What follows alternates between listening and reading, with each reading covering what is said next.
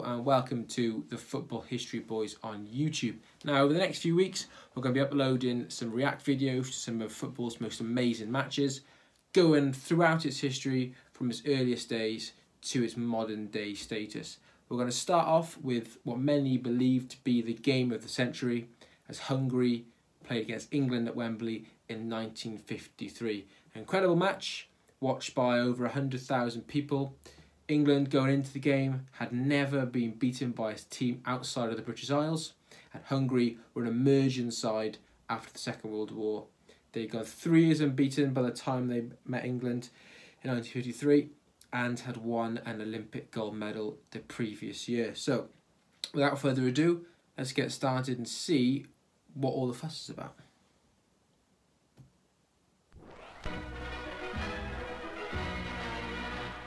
England in white shirts take the field with their Hungarian opponents at Wembley.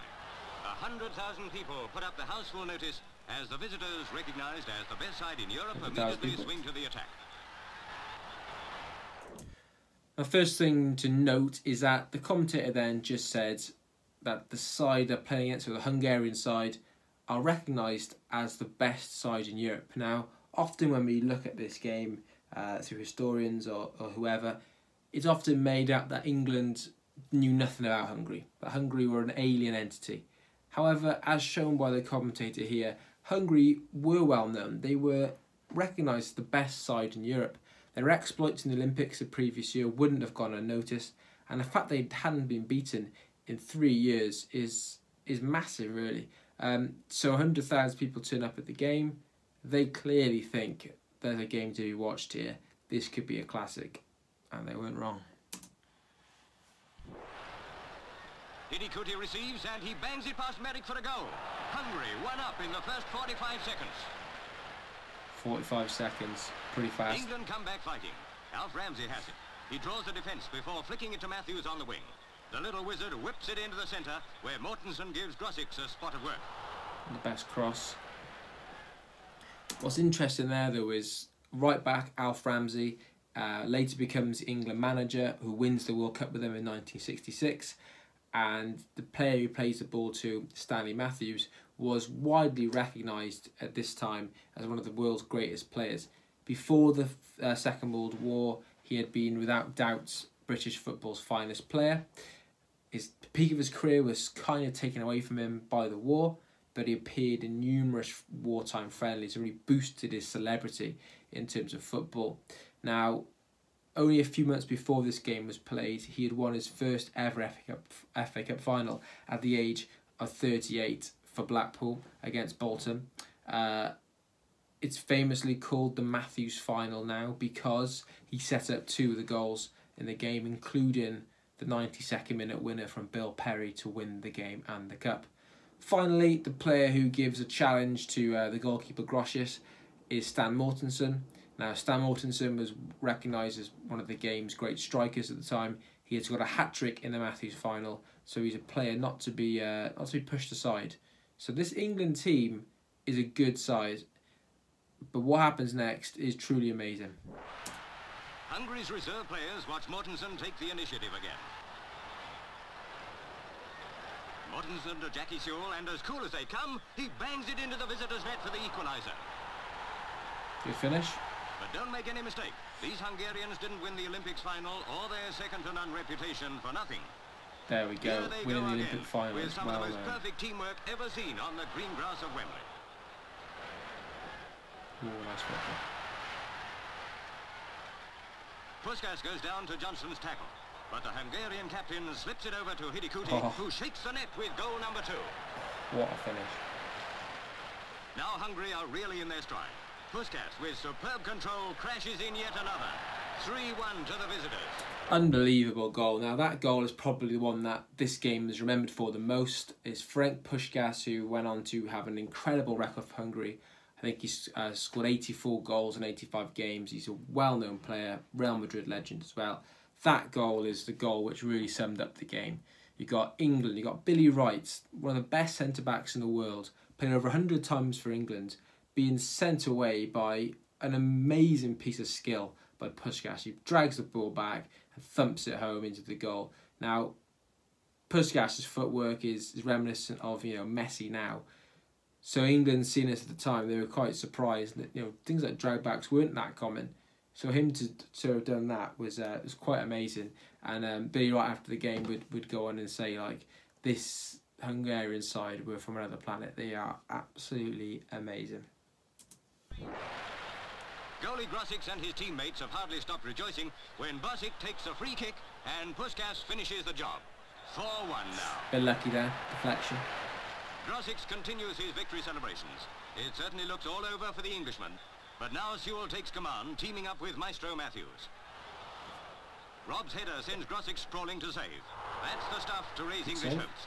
But it's Stan Mortenson's low drive that chalks up another one on England's account. Finish. There you go, Stan Mortenson scoring the goal. 2-4 it stays up to half-time. But that's not good enough for Hungary. Centre-half Laurent is after it. Good pressing football. Laurent returns Wasn't to the seen centre. much at the time. Puskas has it. Puskas to Coxis, whose header hits the post. From the wing, Bosic races in and cracks home Hungary's 5th goal. But the massacre isn't over. Strike. Hidikuti, 25 who's already yards scored out. 2, Unbelievable. makes it a hat-trick.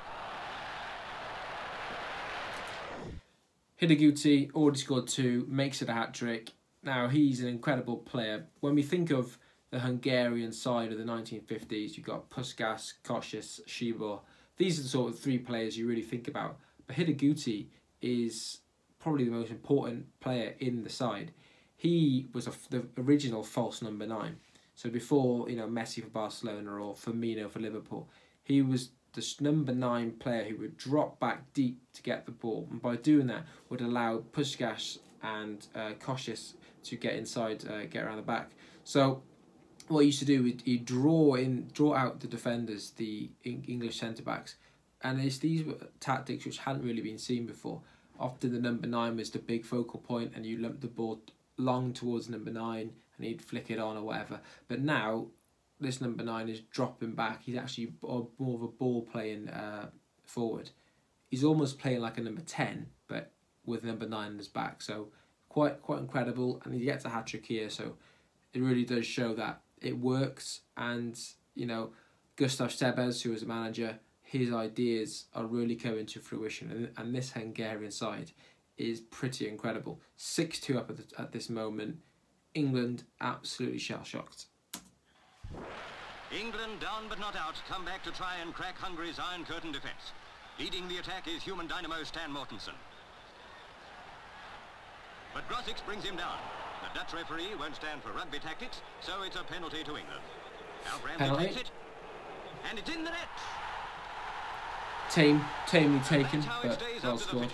By 6-3, Hungary, the most brilliant team ever to visit Britain, shatter the unbeaten home record England has held in 90 years of football.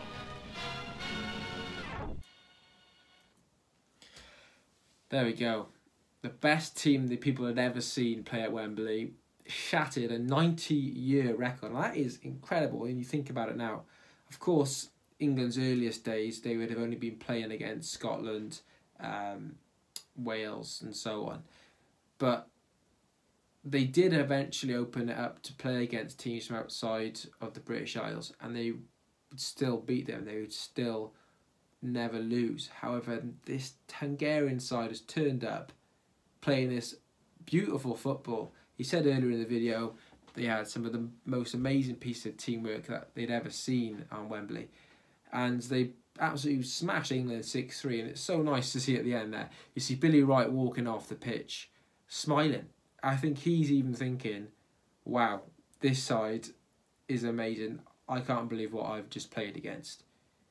He's stunned. They knew how good the Hungarians were, but I don't think they thought they were this good and could beat England this comprehensively in England. So, absolutely incredible.